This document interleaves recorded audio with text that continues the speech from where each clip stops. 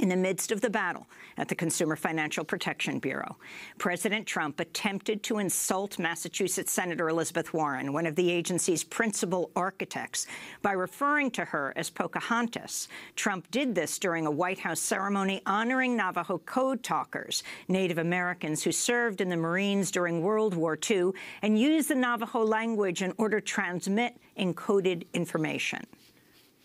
I just want to thank you because you're very, very special people. You were here long before any of us were here. Although we have a representative in Congress who they say was here a long time ago.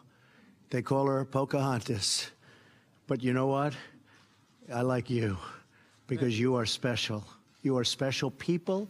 President Trump has frequently attacked Senator Warren by calling her Pocahontas. Warren says her family is part Cherokee.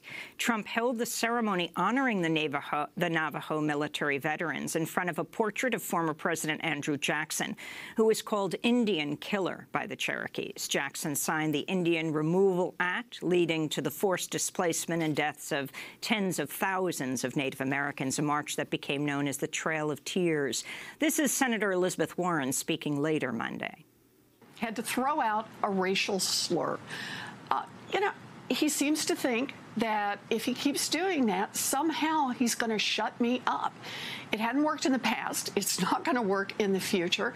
And whether he likes it or not, I'm going to be out there, and I'm going to keep talking about what he's trying to do to the Consumer Financial Protection Bureau.